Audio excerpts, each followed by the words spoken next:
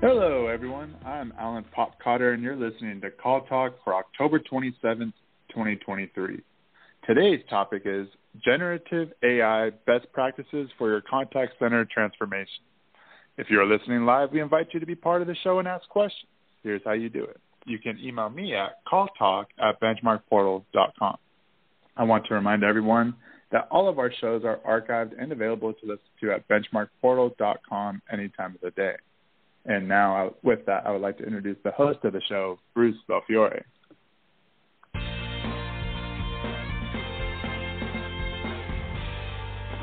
Thank you, Alan, and welcome back to Call Talk, everyone. Today we'll be talking about AI, artificial intelligence, specifically generative AI best practices. And I'll be interviewing Jimmy Padia of Floatbot. I'm delighted to welcome him to the show. How are you doing, Jimmy? I'm doing great, Bruce. Thank you for the invitation.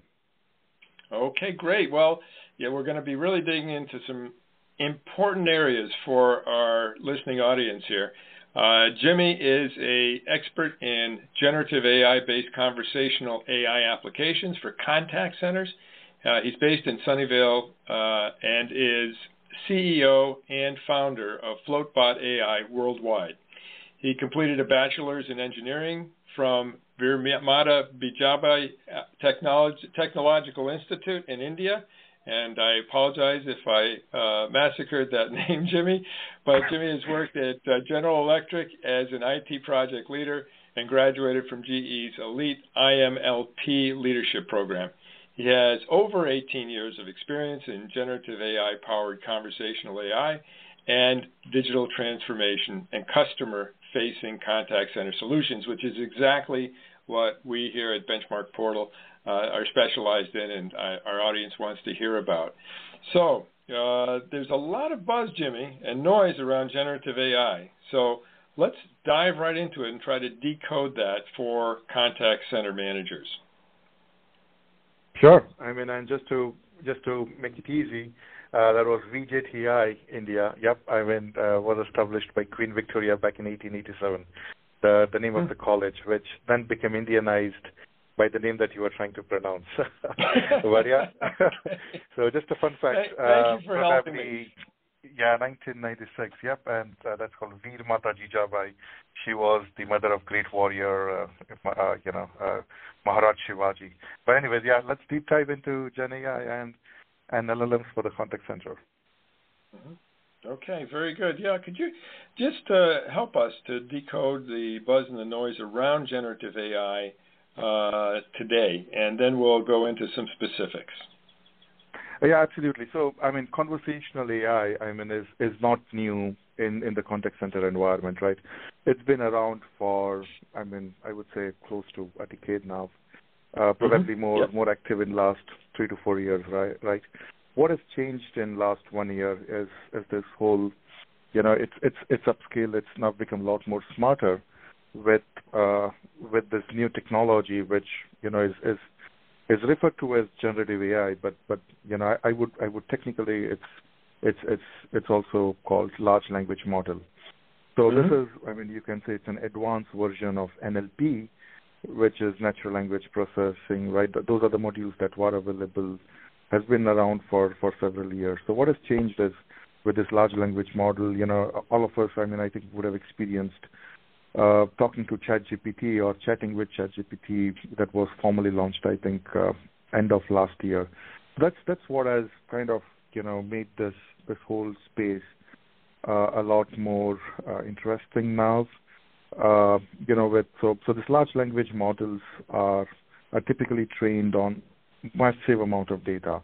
Just imagine the smallest one would have been trained around 7 billion or 10 billion parameters. The largest one, like ChatGPT-4, would have been trained on 250 billion parameters. That's like immense amount of data, which just makes it a lot smarter. It just, and typically, I mean, this has been, we are one of the pioneers to apply this. And then that, I mean, for some of the interesting contact center use cases.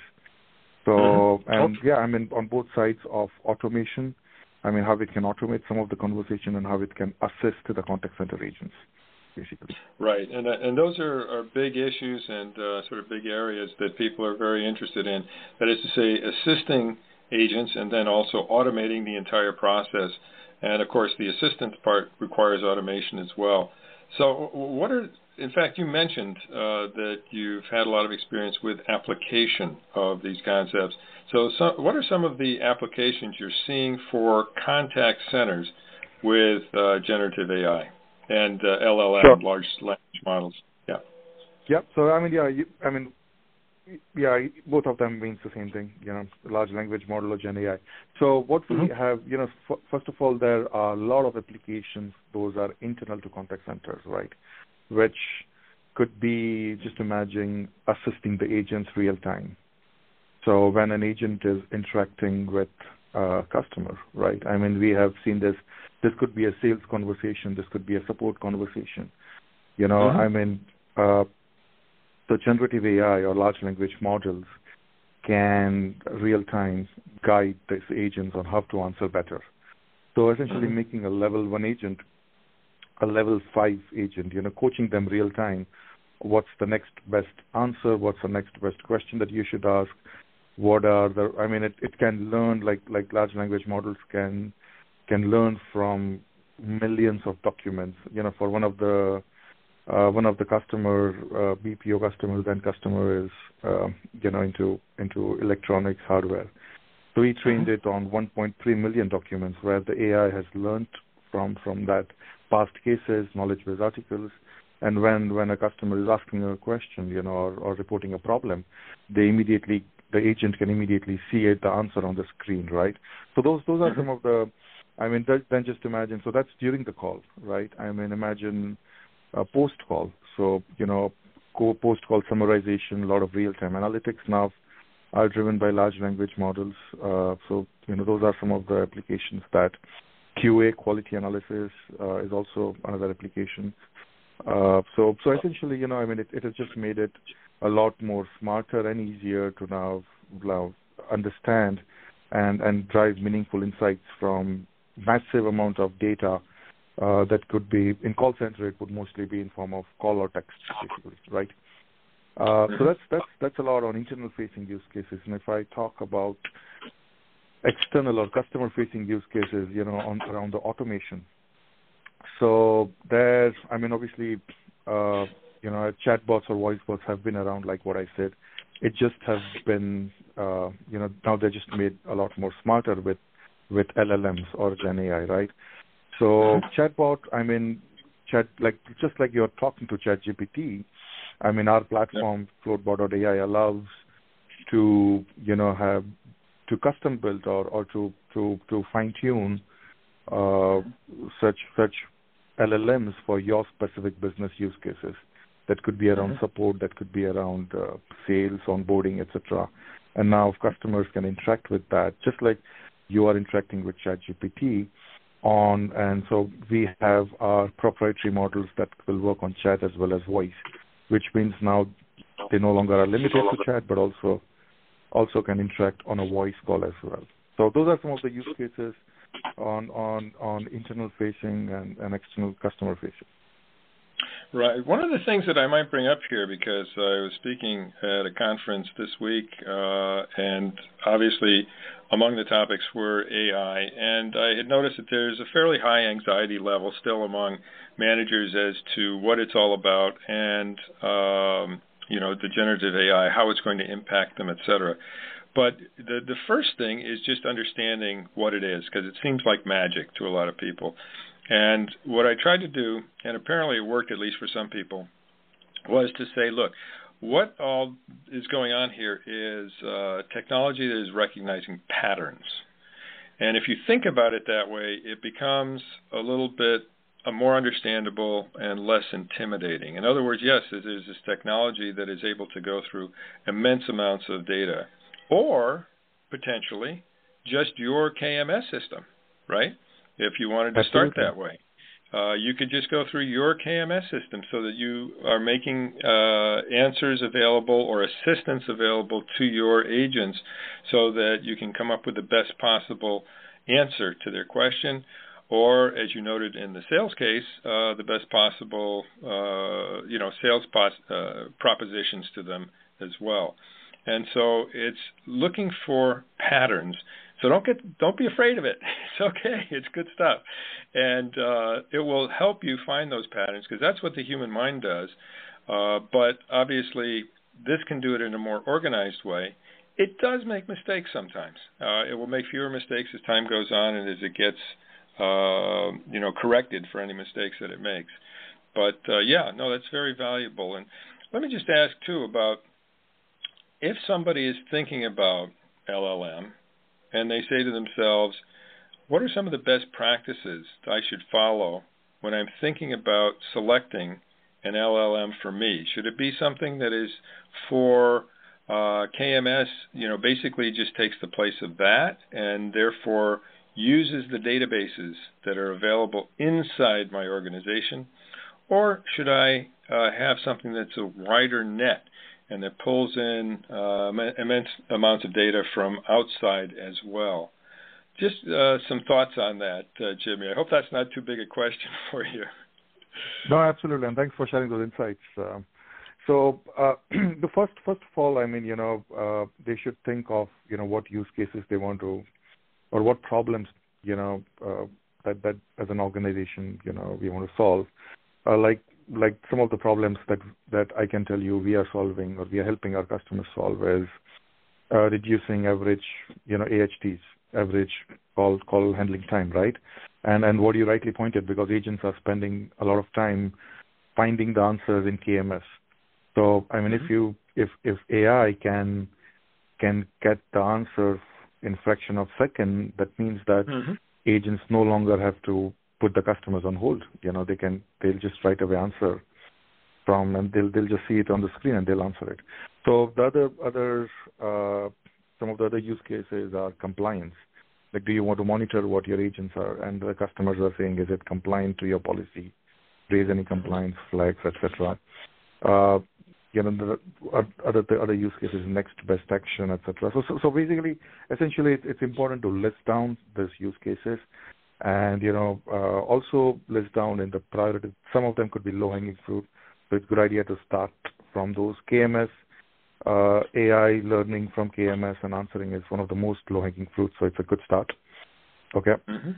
Absolutely. So after you have this use cases listed down, you typically also it's important to kind of pick the right LLM there. So LLM is it's not just one software module out there, right? It's not just one company that does that. There are like ChatGPT is just one of 10 right now, right? So you have to see what is the right LLM for you for the current use case as well as for ongoing use case after a year or so.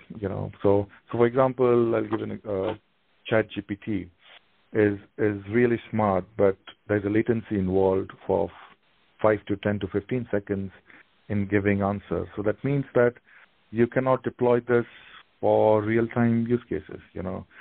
Example, your agents have to be real-time assisted, right? So the next best action cannot come from ChatGPT because it would take 15 seconds to respond. These are some of the things, driven from use cases. There are now closed source LLM, which means are proprietary to some company. There are open source LLMs. We, as Floatbot.AI, our platform allows to even fine-tune LLM on your specific data, so kind of optimizing the cost and latency, etc. So there's always you have to think of use cases. You have to think which LLM is right for you, and also what are the associated latency, cost, hallucination, like you mentioned, what percentage, how much would it hallucinate, etc. Those are the factors that one should consider. And to start with, it would always be data from within the organization. We have not seen any organization starting with a wider net of starting to look data from internet. Right. That's always a kind of a strict no-no. And Jimmy, if I could, I'm going to go back to compliance in a minute, but in talking about hallucination, just for those who are not as familiar with it, could you explain hallucination, just define it, and then talk about how the industry is dealing with it these days? Yeah, so hallucination, I mean, it's interesting how, before I talk about that, it's important I just talk briefly about when you are deploying a large language model-based bot for your organization, right? You are typically giving, imagine you are giving instructions to an agent. It's as simple or as, obviously it's a little more than that, but on those lines. So typically to an AI agent, you're coming and you're giving instruction in plain English. Like within our platform, you can see what instructions are given. So, you would start typically with, that you are a chatbot or you are a voice bot for ABC company. If a customer asks this, these are the questions you're supposed to ask them back. Here is how you would validate. So it's like you are actually giving instructions in plain language, as if you're giving it to an agent. Now, because those instructions would be very elaborate, right? I mean, so just like an agent, which might tend to forget one of the instruction in between, it is possible that an AI agent, which is powered by large language models, etc., may hallucinate somewhere down the triage, right, where it's at 7th or 8th question. It is supposed to ask one, but it may hallucinate and instead skip that question, right? So that's what is called hallucination, where large language model misses out something or tries to inject something which it is not supposed to. I mean, which it got it from because it's already trained on billions and billions of parameters. It injected something that it wasn't trained on.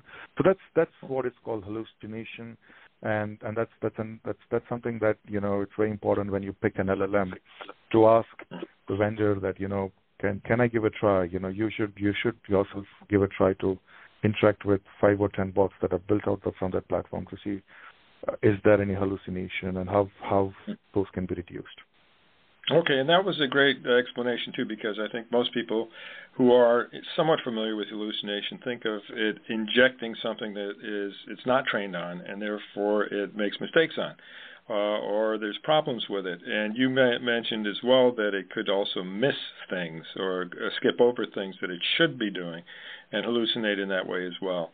So I think that was very, very useful there. And if I could just bring up the compliance part again. Because this is an area in which obviously hallucination or other issues with the systems can be problematic. It's one thing if the compliance has to do with internal policies that are important but perhaps not risky. And then there's also compliance that has to do with laws and regulations that in fact could bring lawsuits to the company and therefore have to be curated and watched with more care. Do you want to talk about that just a little bit, Jimmy? Yeah, I mean, but so while I talked about hallucination, right? It may sound scary, but it's not a big of a problem because now there are platforms that are mature enough to handle those, build guardrails around it.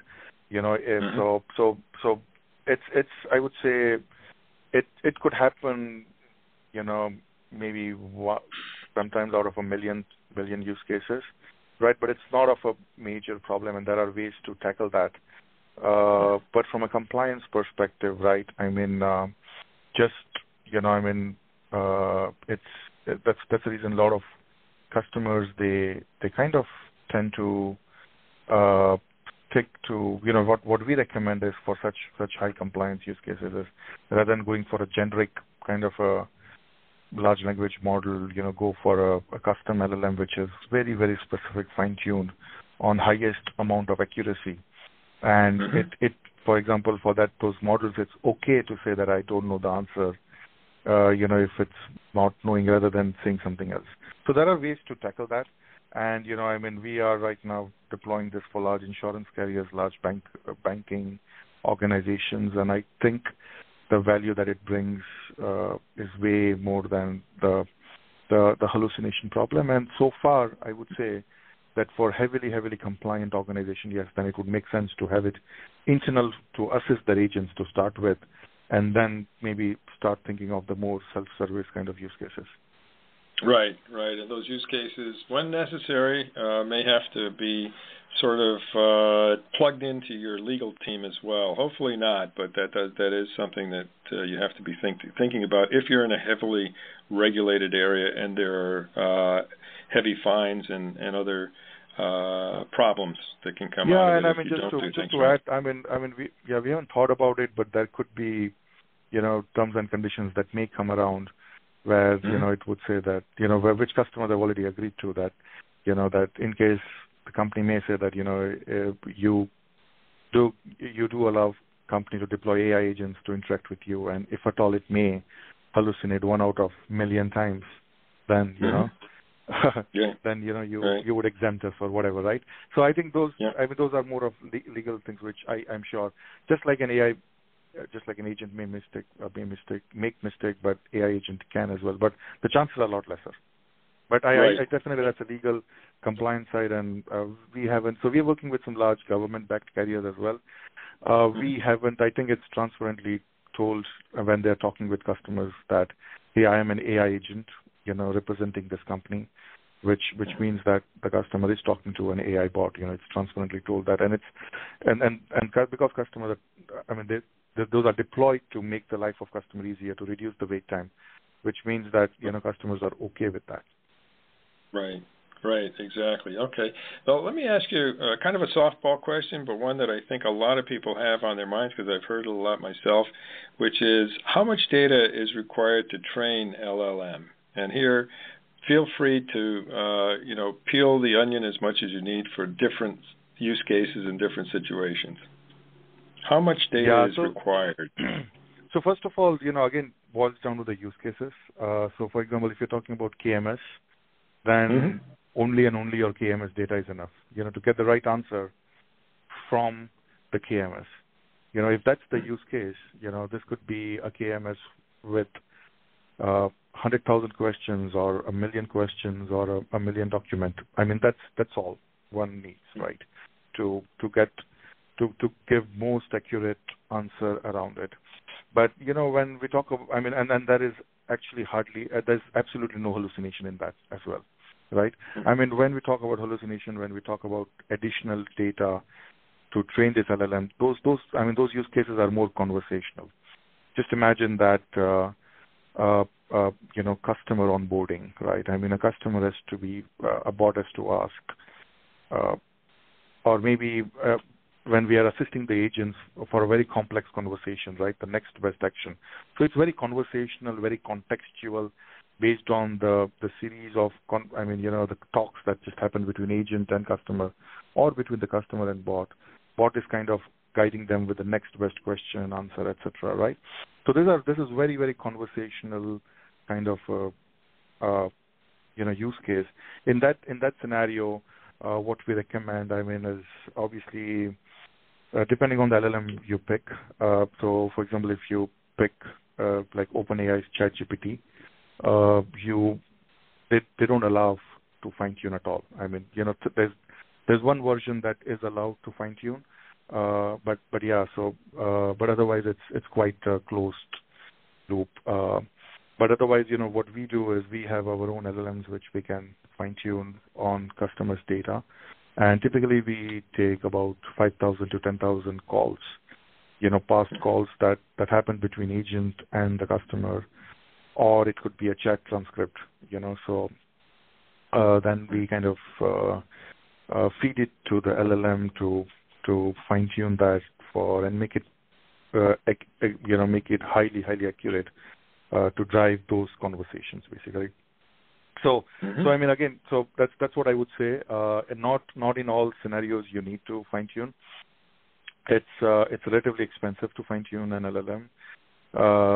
So depending on the use case, if it's KMS, you don't need it all. If it's driving conversations, right, then it makes sense to fine tune LLM and platforms like us. We have a module where you can just load the data and click on a button, and then in backend it would keep running for 24 to 48 hours, and it would just fine tune that LLM. Yeah. So I would say more conversational use cases would require fine tuning. KMS would not. If you just want to summarize a call, you don't need to fine-tune. So basically, there are two layers of using an LLM. One is the layer which is fine-tuning what you told, which is relatively expensive. And above that is a layer called prompt engineering. So most of the use cases, like call summarization and KMS, etc., can be resolved. You don't need to touch the LLM. You just need to give the right prompts, right instructions, like I mentioned earlier, and you may be able to get the job done. Okay. Great input there. Jimmy. So we're getting toward the end of our time together, unfortunately. I think we could keep going all day. But let's sort of blue sky about the future here for a second, just so that people on the call can be thinking about this as well. Because obviously you want to have flexibility to change LLM in the future to sort of grow with AI. And so I was wondering if you could share with us your ideas on this so that people don't, find themselves thinking, oh gosh, am I going to be messing up my future by not thinking about this now? Yeah, absolutely. And just before that, I'll quickly talk about a minute that, when you choose a platform, you should, have that flexibility to change the LLM or point it to another LLM down the line, in case you need it, so that you don't get locked in a large language model. Because most of these large companies, right, most of the scalers, they have their own LLMs and they lock you down in that part. So if imagine you have spent a lot of time and money on building a bot with all the integrations, with integrating with applications, and if they lock you down with that only one LLM, tomorrow or a month, 6 months later, if there is another LLM which is performing better, and if you don't have that option to change it, then you are locked in that ecosystem, and then you have to then redo that effort to build the bot on some other LLM. So I would say that's very important that you pick a platform that allows you that flexibility to pick and choose the LLM whenever you want. We give that flexibility to do that. And now talking about the future, I think it's here to stay. So I think every organization right now is allocating some time and energy to see what are the use cases that they can either leverage to either automate the conversation, or they can assist their existing process or agents with this conversation. If you're not doing it, your competitor is doing it, so to maintain that, that edge in the market, it probably would get to a must by 2024. Okay, great. Jimmy, listen, those were great insights. Really, we thank you very much for coming on the show to share these thoughts with our audience. And so what I'd like to do at this point is to give you an opportunity for a last word if you have it. Otherwise, we'll turn things over to Alan to wrap things up. Yeah, I think what I think is definitely it's a great addition to contact center environment. GenAI, it's something that everyone should evaluate, which can help them to increase their margins, reduce their cost, and also increase the customer experience. We are talking about automating 70 to 80% of conversation in few scenarios, versus also increasing agents' productivity by up to 40-50% in very complex or more highly compliant regulatory environment. So either of the cases, I think it's a great value addition and to drive those business metrics. So that's what I would have to say. Yeah. Okay. Listen, thank you very much, Jimmy. We really appreciate it. And with that, I'll hand things over to Alan Potcotter to wrap things up. Thanks again to Jimmy and to Bruce for your takeaways on today's show. Be sure to join us next month for another great show, or look at our huge selection of archive shows on hot topics at BenchmarkPortal.com. Then click on CallTalk, where you'll find over 14 seasons of this show. From all of us at Benchmark Portal, keep those headsets steady and your fingers ready. This is Alan Potcotter signing out. Have a great day.